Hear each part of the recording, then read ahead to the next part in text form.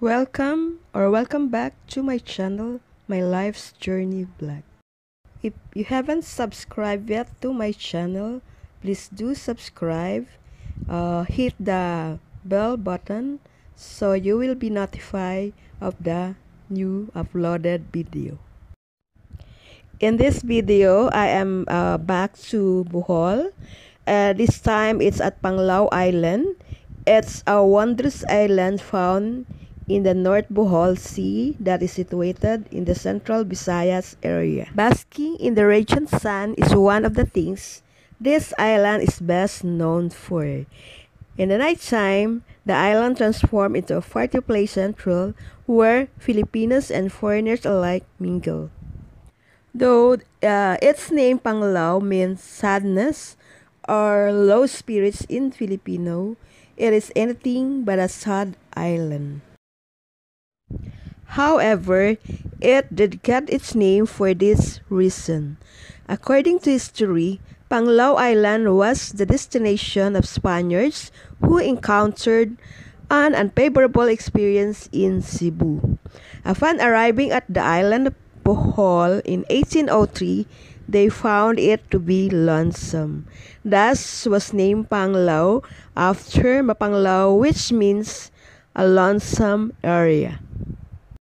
Being one of the oldest towns of Bohol, Panglao Island continues to shine in its own light as a tourist favorite. This is due to its white sand, calming blue waters, and world-renowned diving sports. It also has a serene ambience to boot.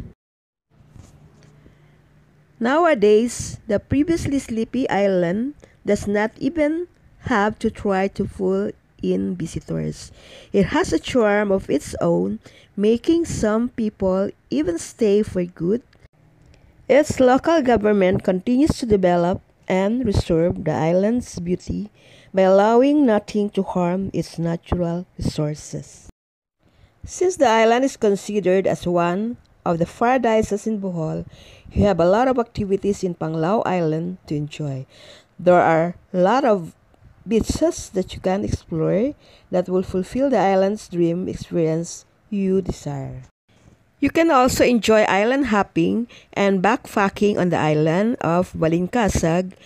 You can go further by checking at the Pamilacan Island where you can view dolphins or even whales.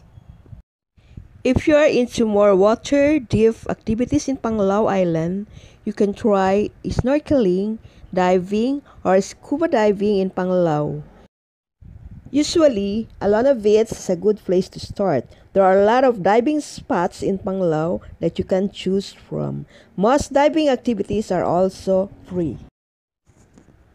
Overall, there are a lot of activities in Panglao Island to choose from.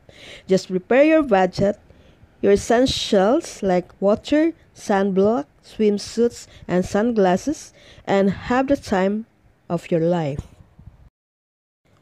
The best time to travel to Panglao Island is from December until April because it's cool and dry season. Again, thank you for watching this video and for your continued support to my channel, My Life's Journey Vlog. See you again in my next vlog.